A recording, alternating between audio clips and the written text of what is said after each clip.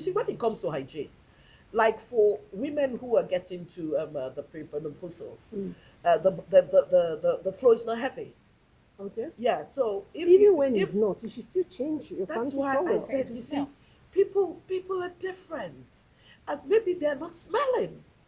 You But understand? what's advised medically is to actually change every 4 hours, isn't it? Yes. That's what's advised medically, to change every 4 hours, because it's still blood. So the longer it Do stays out, do it women does change smell. every 4 hours? No, of course we don't change every Okay. 4 hours. All But right. I said what's advised medically. So for someone not to Okay. change for a whole 12, 24, 20 hours, that's quite. I didn't even know that there's a recommended time for how many times you should There change. is. I change based on comfort, because I've always been somebody with a very light flow.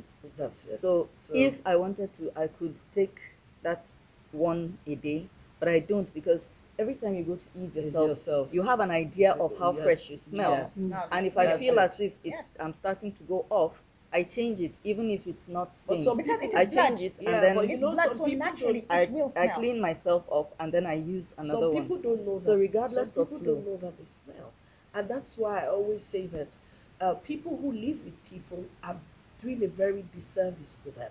We don't tell them. Because I had a friend who said anytime she goes to church, people stay away from her. And this day she wanted me to take her to where I was making my clothes. And we got in there, and my friend she just put on the candle. I'm very sensitive. And immediately I realized that the smell was coming from her. And guess what happened? Anytime I'm driving, I bring down when I'm taking her. So one day I just felt that she has a boyfriend, she has a sister, she has a mother. So I expected them to advise her. So one day I just said, sis, can you see the doctor? Or there's something that is wrong. She's still not talking to me today.